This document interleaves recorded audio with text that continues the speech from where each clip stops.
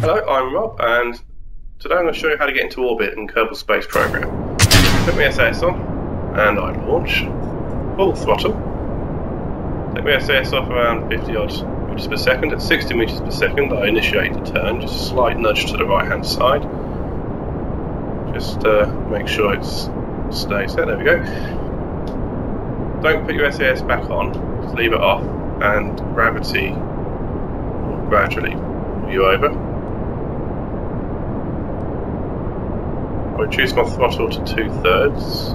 When you're in the thick, soupy lower atmosphere, you're going too fast, you're just pushing against all the air, and you're just losing efficiency. So I just throttle back. And as long as you're around 300, between 7,000 and 10,000, you're sort of on track. But it depends on your shift, and you just have to balance your own throttle. You used to just shoot straight up to 10,000 meters, then just flip over to 45 degrees. But with the aerodynamics the way they are now, more often than not I find that your rockets will just spin out of control. So I found this is an efficient way of getting into orbit.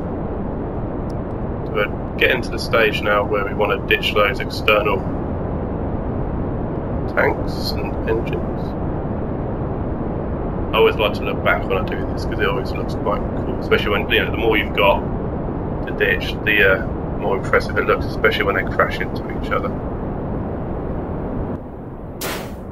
There they go. Well, I don't think Jebediah liked that sound. He was happy. He's a pro. Anyway, we're about to head into our map screen, and I'll see you there.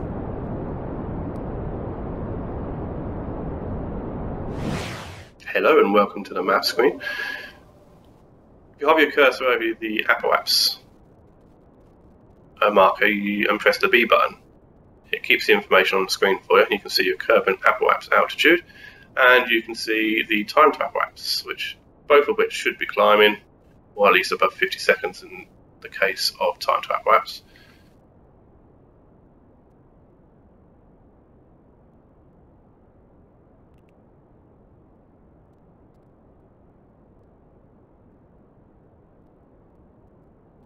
Pretty much just want to gain as much lateral speed now as possible, because the more we do now, the less we have to do when it comes to actually inserting into orbit.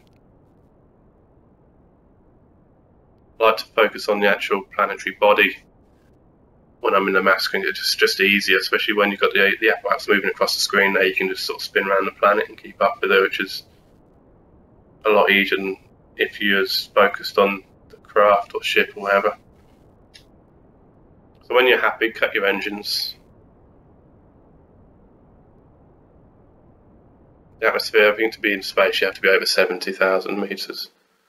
So there we are, cut the engines, and next thing we're going to do is go into the maneuver nodes, which is always fun and fiddly. To be honest with you, they've done a pretty good job with the control system, with the control pad.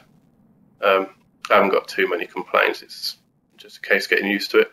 If you get stuck for what the controls are, just hover the cursor over the little question mark you can see on the right hand side there, and you can search through the control bindings. So I've got my SAS on, and just going to set up a maneuver node now. So basically what the maneuver node is going to tell us, it's going to simulate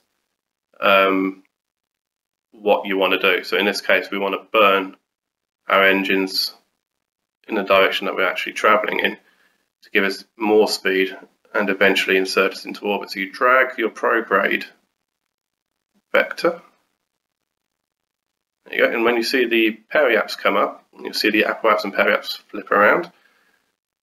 That's got you into orbit. Now you can fiddle around a bit and get it perfect to your liking. It's not too important to get it, you know, perfectly circularized. It's just however OCD you are about these things.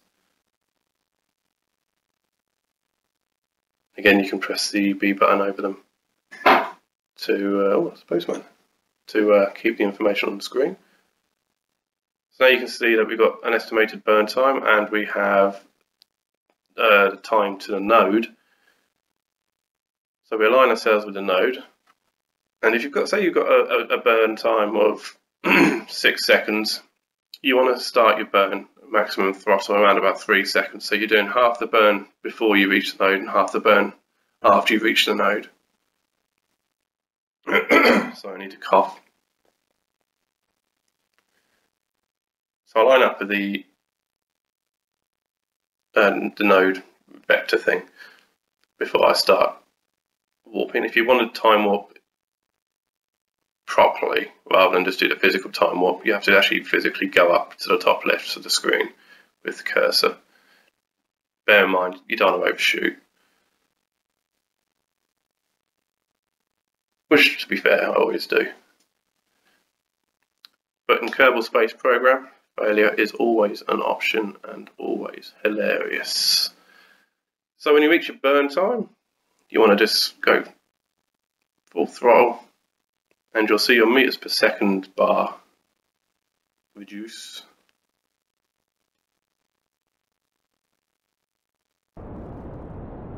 And when you've only got a small burn to do like this, it's probably best not to do full throttle, to be honest with you, because as you see, I've completely overshot.